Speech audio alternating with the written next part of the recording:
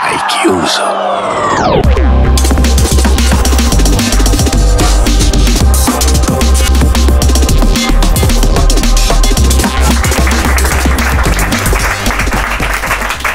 My name is Stanley. I work for Ableton in the UK. Thanks for coming first and foremost. This is part of the Ableton Education Tour, which is a worldwide series of events where we've gone into a lot of partner universities and colleges.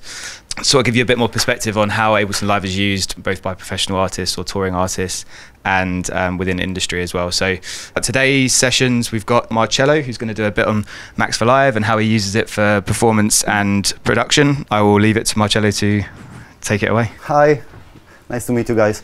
My name is Marcello Ruggiu, as Danny was saying, and I'm a certified trainer for Ableton since 2009. I love this software. To be honest, I do everything with it, from music to recordings. I almost play video games with it because it's really a great software. And there are some things that I would like to show you today that I think are very interesting. I personally love the way Live has been built because it's a modular software, in my opinion. You can build your own tools, you can combine elements that are separated by default, and then combining them you can get to a lot of creative results that you might not expect. You know, there are some crazy happy accidents that you can have with Ableton Live, and that's, in my opinion, one of the most interesting things.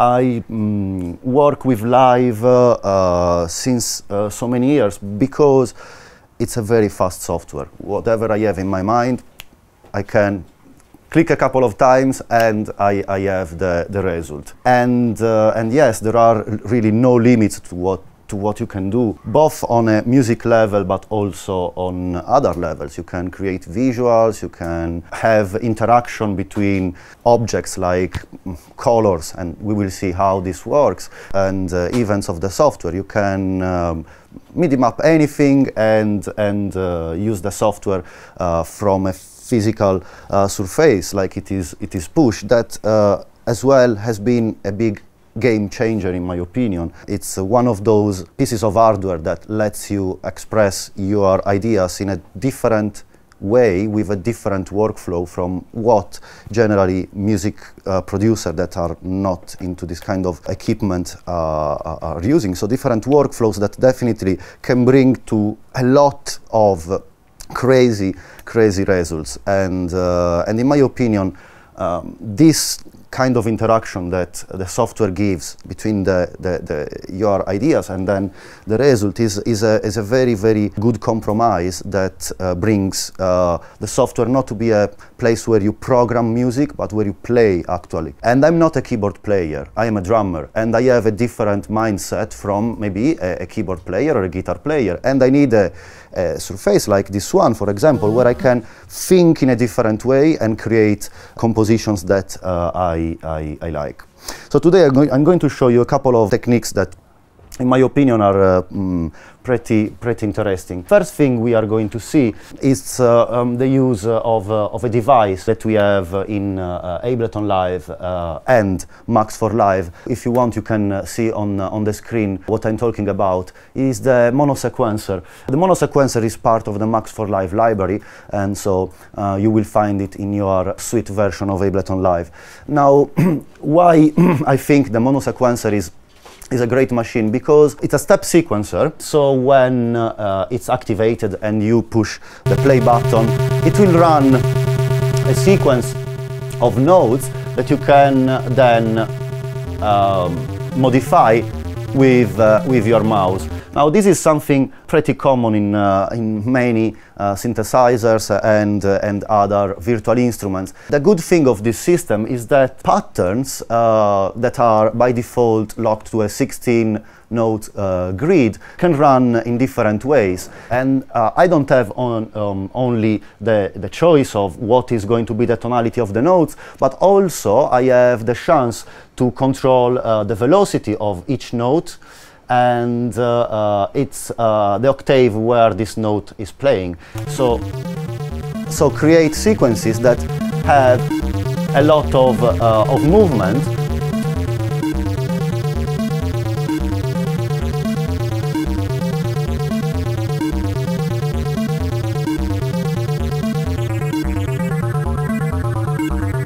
So we can see that the sequence changes depending on how I set the parameters here. You have the chance to change the duration of these notes and so create glides and staccato notes. It's a very, very easy system. You have also this last zone called repeat, where you can re-trigger the same note a certain amount of times, up to 16 times, and this can create some nice glitches.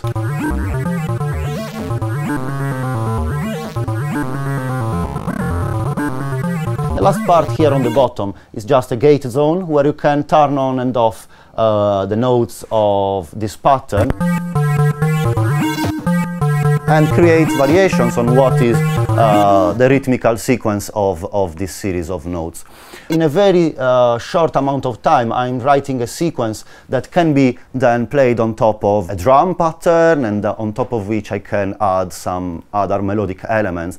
And so creating a pattern becomes a simple thing. One of the great tools that you have here in the mono sequencer is the chance to change the length of each one of these loops, and so create polyrhythmic evolution. So I can have, for example, a sequence of, let's say, 14 steps for the pitch parameter, while a different sequence for the velocity, let's say a sequence of 11 steps, and a sequence of 5 steps for what is the octave. And now when I will run this sequence,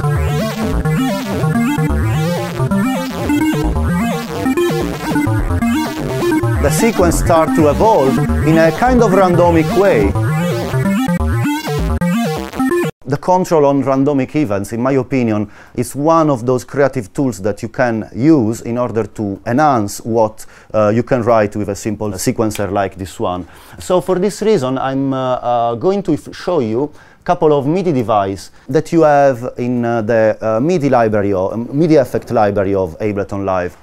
Now the two elements I'm playing with mostly are the notes of this sequence. Actually, I have a sequence I prepared before.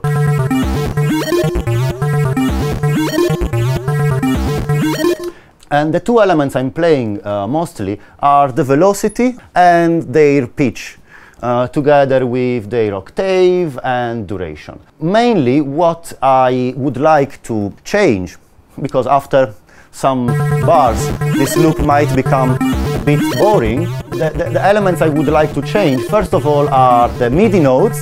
The effect I'm going to use is the MIDI effect random. You will find it in the library, on the MIDI effect library of Live. It works on the value of the MIDI notes you are playing with your keyboard or you are sending from the sequencer. It can make some calculations, so this means that I can add a certain number between, let's say, 0 and 24 to the MIDI value of the note I'm playing. And then I can give a certain chance, a certain percentage of chance to my software and leave him the choice to when he will add this value, this number to the MIDI notes, and when he will just stop working and leave the MIDI notes like they are originally. So let's see what happens if I turn on this device. We have the chance at 28%, and then I selected 24 values that can be added, a certain number, to the MIDI note I play. This means that if I play from my keyboard, so from push, a certain note, actually let's have just a one note pattern, you can see that in a random way, to a pattern that is made by just one simple note, one single note,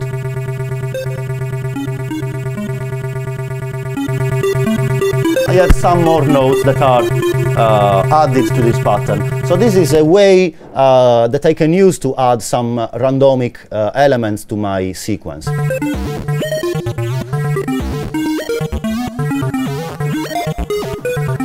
What's the problem of this system?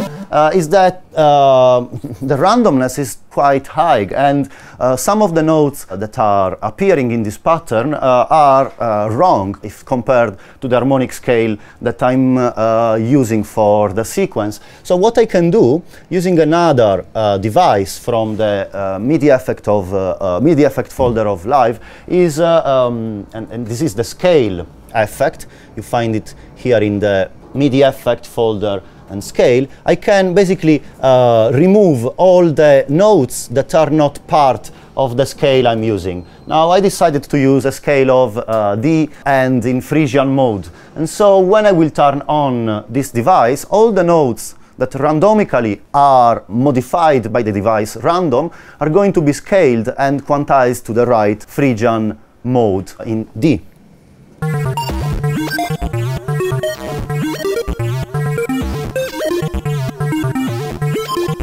So that randomness in this way is a bit more controlled, and yes, I can add variations to the original pattern, but still keep the scale of my composition. Another tool that I would like to show you is the velocity tool. Velocity tool, this affects, in the synthesizer I prepared, affects the position of the filter. So higher levels of velocity will move the filter up, lower levels will bring the filter down, and this can create some nice modulations. But again, this sequence is repetitive, and after a while it might be boring. So I would like to add a certain level of randomness. And the velocity tool, again, you find the velocity tool in the MIDI effect folder. It's very useful for this reason. Now, the velocity tool by default appears in this way. You have this diagonal line that is showing you what's going to happen to the MIDI notes you play. That arrive with a certain velocity will go out with a different velocity if you want, and it works in a similar way to a compressor. So you have thresholds, and you can decide what will happen to the velocity value of the notes you are playing. Now, what I would like to do is use this velocity tool in a fixed mode. So instead of follow the velocity variation of this sequence, I will make sure that the velocity is going to be always 64, 63, something like that. And this is what is going to happen. We don't have anymore those filter modulations that were controlled by the velocity variation of the monosequencer. Let's turn off the velocity. So now we can feel that the filter frequency is moving, and we have, let's have more envelope.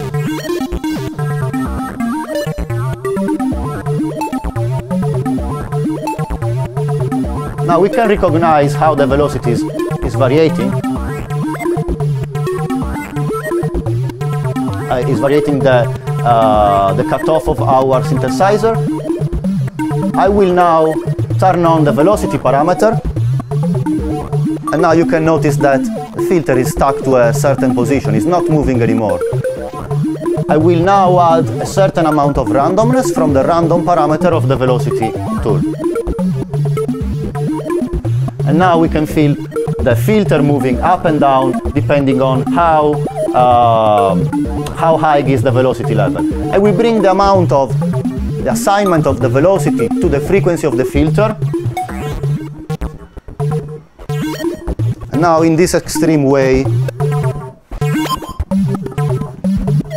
we can feel how the variation of velocity is affecting, so this random variation of velocity is affecting the position of the filter. So this is a bit too much. Let's bring down.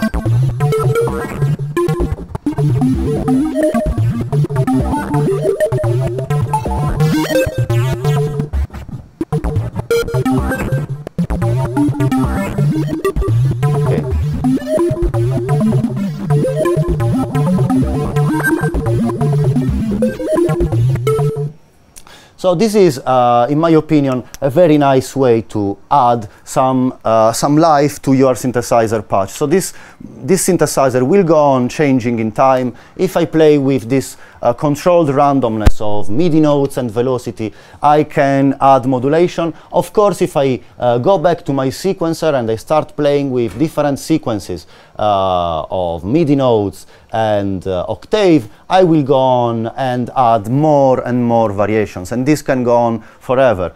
So it's very, very important to say stop at a certain moment, because experimentation can be very, very funny, and literally I could go on hours just changing these loops and listening the different results, isn't it? The next instrument I prepared is a part of the probability pack of Max for Live. Is a free pack that you can download. Now, what I was doing before with the synthesizer, of course, can be done with drums. You can take your MIDI effects, velocity, or take your random effect and start adding random percussion notes to your patterns. But this device has been made in a very, very smart way and will let you choose what's the probability of triggering one note or the other. So as you can see now on push here on the small screen there, I'm adding some notes, and these notes have the chance to be controlled for what is their probability. So I have the chance to choose a different probability for each note added on the step sequencer of my software. So you see, when I add a note on push, I'm adding as well a note on the step sequencer here. Now, each note can be controlled for what is the probability that this note will be played. I have a control on the velocity as well. So I have the chance to write a pattern. Let's write a pattern with, say, a 4 on floor, so kick, and push play. Now, I can add a couple of more notes with a lower probability. So sometimes these notes are not going to be played, and sometimes yes.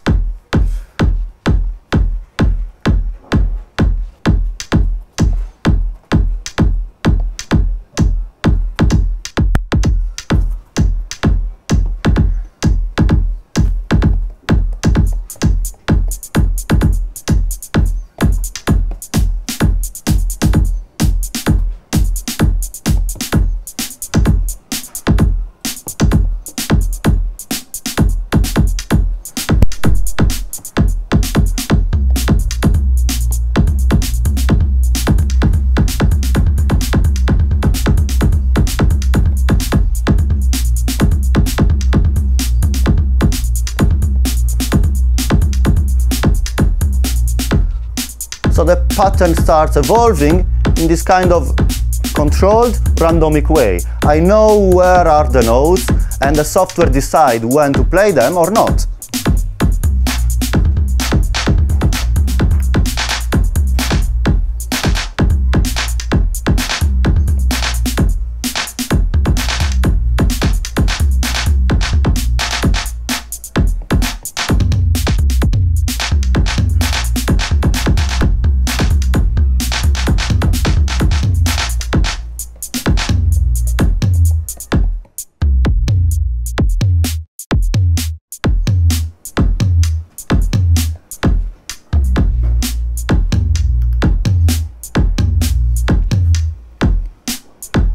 It's pretty cool what you can do, no? Starting from a simple pattern, then you can have a series of variations that are controlled but happen in a very interesting way as well. So you can keep the groove of your pattern or of your original idea, but add variations.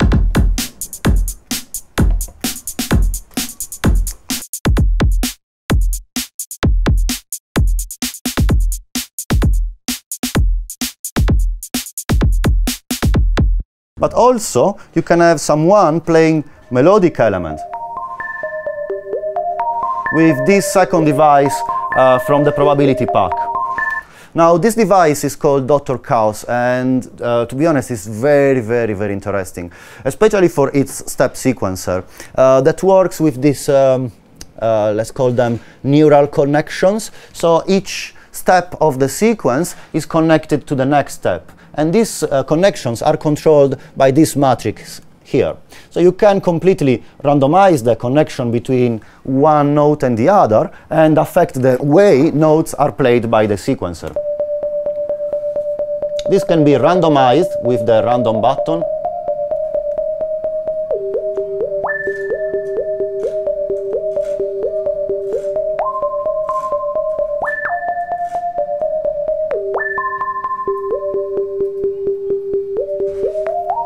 By default, one step of the sequencer is connected to the next one, and so on. So the step 1 is connected to the step 2 is connected to step 3 to step 4, and on and on and on.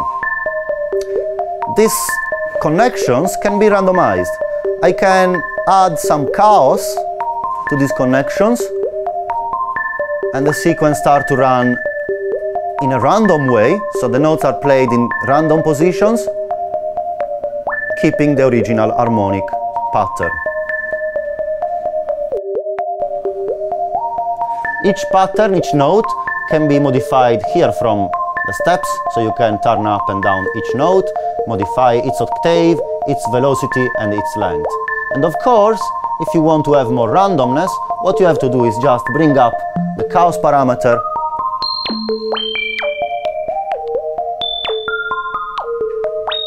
So now we have random notes on random octaves with random velocities and random length, with a certain amount of chaos, not 100%. Of course, you can randomize any parameter of any note.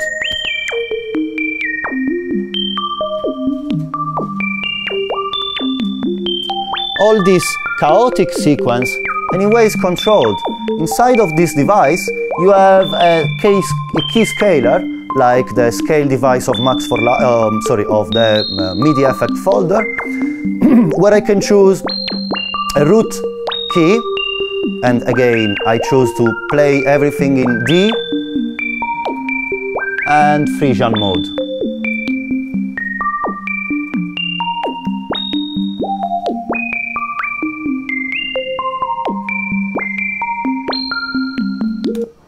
Again, I would like to add some modulations to this instrument. I would like to change its sound in some way. I have this pedal effect that adds some nice distortion, but I would like this sound to change in some way. And I would like to have variations that are rhythmic to the sound of this last synthesizer. To do this, I can use a very interesting device called envelope follower. This is a Max for Live device that will literally follow the volume of an instrument that is playing on your channel.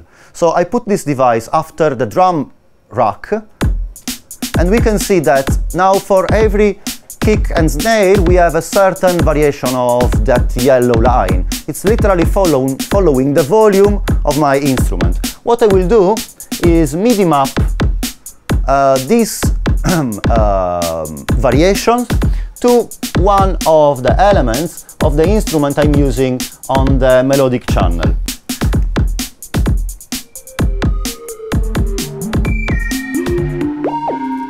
And I want to affect the volume of this second oscillator.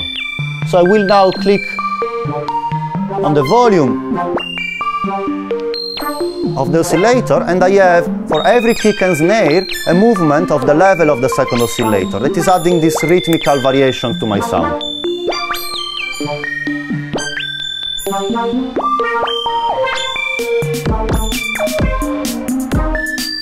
So every kick, yes, it's a MIDI mapping basically. It works exactly in the same way. So from the envelope follower here, I have a MIDI map button. Yeah, and then you can go to any channel and assign that parameter to any parameter you want. So I want the volume of the oscillator number 2, but also I can add more modulations. So I can use the same envelope. Clicking here, I can MIDI map it to other 8 parameters, isn't it? 8.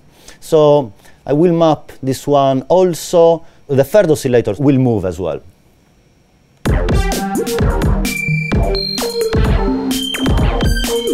maybe this is too much, so let's control.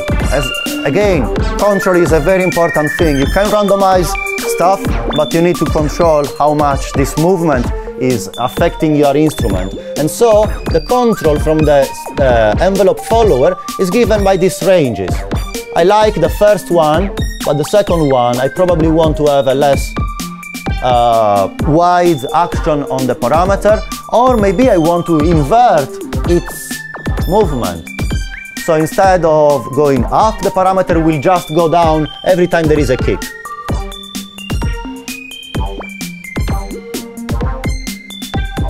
So now we have two inverted movements, and this affects the sound in a more complex way.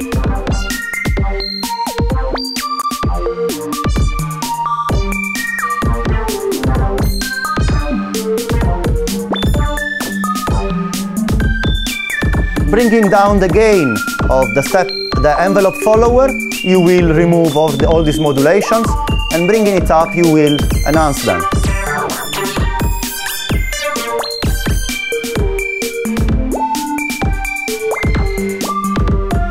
You can smooth out the movement of the envelope follower, and have longer modulations.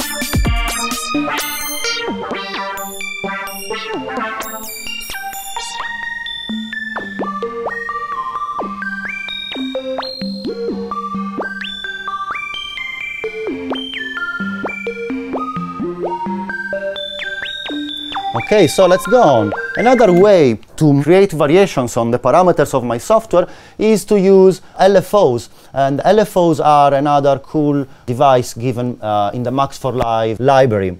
LFOs are amazing because they help you to modulate any parameter, like we were doing with the envelope follower, but using a continuous movement. Now, as you can see, I have already something that is mapped to the LFO, but let's go here on the map view and let's delete these mappings.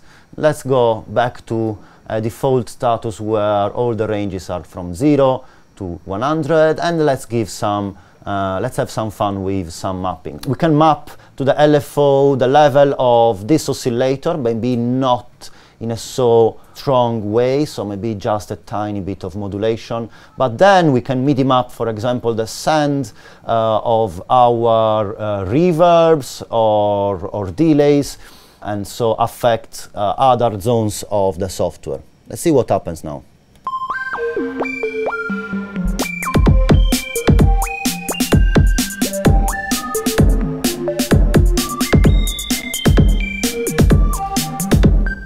Now, using this LFO, I'm sending my drum to the reverb that I have here on the channel A. This is a convolution reverb from, again, the library of Max for Live. I would like to have random variations of this sent to the reverb. So instead of using a sine wave LFO, I will use a random one that will start moving up and down at a certain rate. You will decide from here. And so I will have moments with more reverb, moments with less reverb. This can be applied as well to other sends of other channels. Let's have, for example, this synthesizer, but with an inverted movement. So when the drum will go to the reverb, the synth will not go. And then let's map also a bit of delay here. And I have a third delay here. Let's invert this movement as well.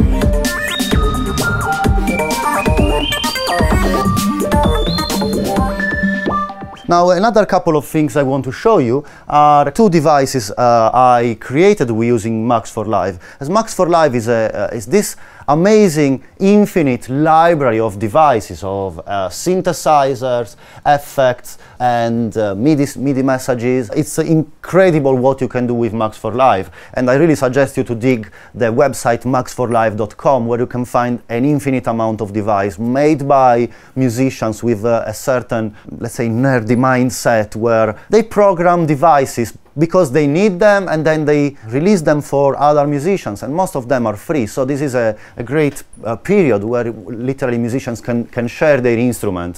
What I did, I prepared a couple of instruments that I'm going to show you. One is this replay device. Replay is a sample trigger that I prepared for the students of the school I work, and my students are doing live performance production, so sometimes they need a drummer on stage, but the sound of the drum needs to be electronic. And they don't have maybe sometimes the budget to buy trigger microphones and maybe buy a software like Drumagog that is a great sound replacer. So what I decided to do is a device that in real time can capture any sound and convert it to any sample you can drop on the device. What I will do is go to the preferences of my computer, enable my microphone, built-in microphone, here we go. So as you can see here, this is the signal passing through my channel number 4 replay.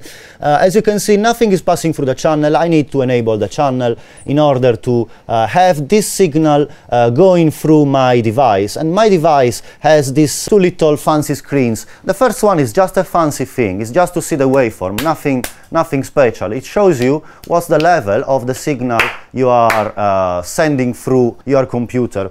Of course, I have an input level that lets you boost a bit the signal, but if the signal is not loud enough and you want to be sure that a good transient is passing through, you might want to add utility device and just crank up the volume. You are not really going to care about the quality of the level of the signal in input, because what we are interested to is just the transient. So even if the signal is distorted in the input, this is not going to affect the quality of what is going to be the signal in the output. The second little fancy screen is this one that shows you how fast the instrument is going to react to transients, and yeah, you can have a slower reaction, and you can see that now the instrument is answering in a slower way to what is the signal passing through. And then we have some volume, yeah, because we want to boost the volume at the end and have our signal loud and solid. So what I will do is go to my sample folder, actually the drum folder, and the drum hit folder that I consider you to explore. It's probably one of the most underrated folders in Ableton Live. It's full of amazing samples. You just have to combine them together into a drum rack. So dig this library, because it's literally amazing the amount of sounds you have here, and they are very, very solid. So let's go for this kick here. Okay, so now the file is loaded. All right, so now every trigger, every signal that is passing through the instrument triggers a new sample. Of course, now it's very, very sensitive and is receiving even some feedback from the speakers. So if you have your kick loop somewhere and you don't like anymore that sound, but you want to substitute it, and that pattern has been recorded and you can't modify it, well, the solution is just to replace this sample with another one. So I'm going to load this series of kicks here. They are not so bad, to be honest.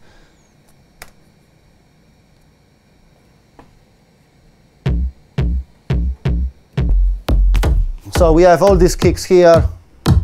This pattern is nice, but I would like to use my kick. And here we go. So simply dropping a new file here will give you the chance to listen this pattern with a different kick.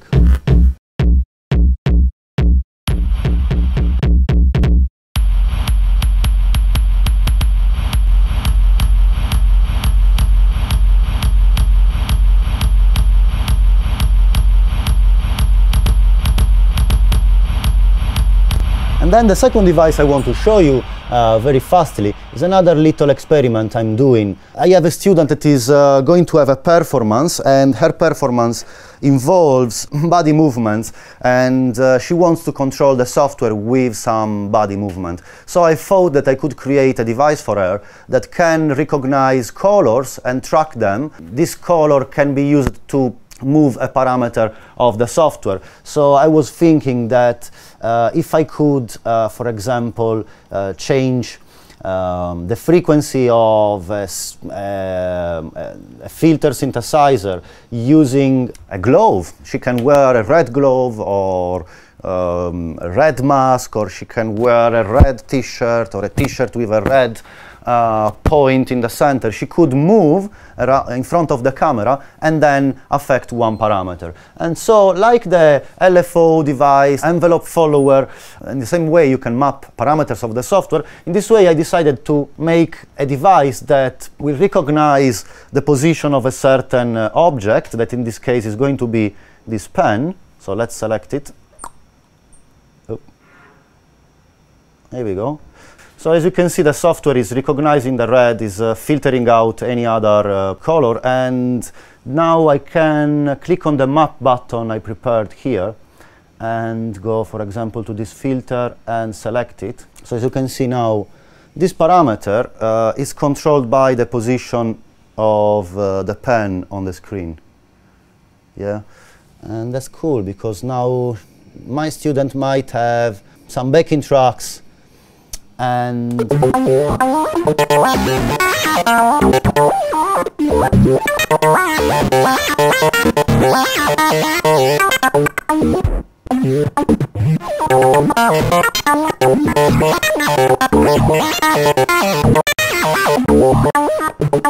control the device in this way. I think is a nice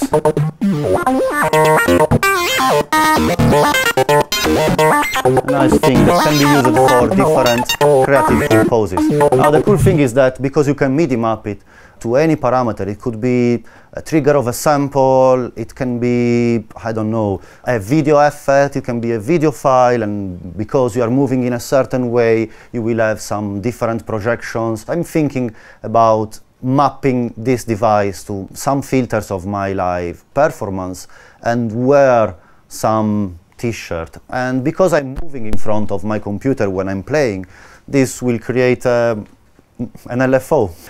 This LFO will always follow the BPM, and actually if I stop, I will stop the LFO, and if I go back dancing, this LFO will follow me again. And so I think this could be a nice idea and a starting point for more crazy ideas. Now, what I want to show you now, the last little thing, is what is Max for Live actually. Max for Live is a software that lets you build softwares.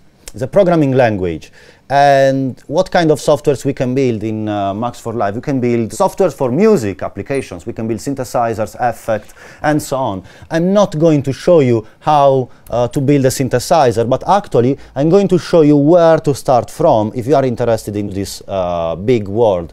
So I will open a Max Audio effect, and I will click on this little button so you can open the Max for Live programming space. And I want to show you where you can start from. Now, I would like to create two simple objects with you that are not musically related at all. The first one is a clock. You might want to know how much time you spent in front of your computer. What I will do is use two buttons. Max for Live has these buttons that are called buttons or bangs, and they literally blink when you click on them. And I will connect one button to the second button. And so what happens, if I click on the first one, the second button will blink. I would like to add a certain delay between the first button and the second button. I would like to have the second button blinking after 500 milliseconds from the moment I push the first button. And so 500 milliseconds, it's half a second, isn't it? So when I click this, pam, pam, pam, pam, pam, pam. What I will do now is click and duplicate this little delay object and connect the output of this first delay, of the second bang, to the input of the first bang. And now what happens? Will happen that I will have two bangs, and each one of them will happen every second. 1, 2, 3, 4, 5. This is a clock. This is a pendulum. It's something that is oscillating. Can be an LFO. You can transform this in a MIDI controller that will play kicks and hi-hats, or kicks and snares, or two kicks, or whatever. It's the starting point to make a step sequencer or an LFO. It's a clock. But we want to know how many seconds are passing, so I will create another object called counter. And counter needs to show me a number. So I want to count how many times this guy bangs. And so now I know how many seconds are passing since the moment I'm starting working on my software. And in the end of the day, I will read that number and I will get scared. Ah, I spent all my night there. It's 7 in the morning. A simple object, but from here I'm pretty sure you can get an idea of how the software works and what's the philosophy behind it. You have objects, you connect them together, and this will create new operations. The second thing I want to show you is how to create a simple calculator. You know, you might need to make some math when you're making music. You might need to know, for example, what's the delay time you want to put at 125 BPM on the delay that has not a quantization parameter. You can work only milliseconds. And that's a simple calculation. You will need to divide two numbers, one for the other. So I need two numbers, yeah? And two numbers are going to be divided.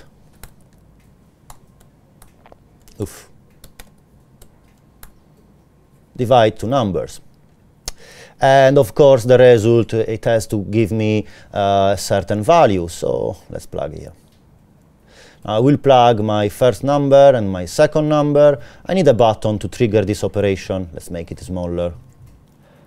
And this button, I will connect it here and here. And now let's select 60,000, which are the milliseconds you have in a minute. And let's divide them for a certain BPM, let's say 120 BPM. And then click the button, and we know now that the milliseconds we have to set our delay are 500 in order to have one click of the delay every half a second. And of course we might want to divide this by 2 to have 8 notes, and divide by 2 to have 16 notes, and on and on and on. And so we can go on adding calculation to this software. So now we have two devices that can be useful also when making music, not just for silly examples like this one. And this is it.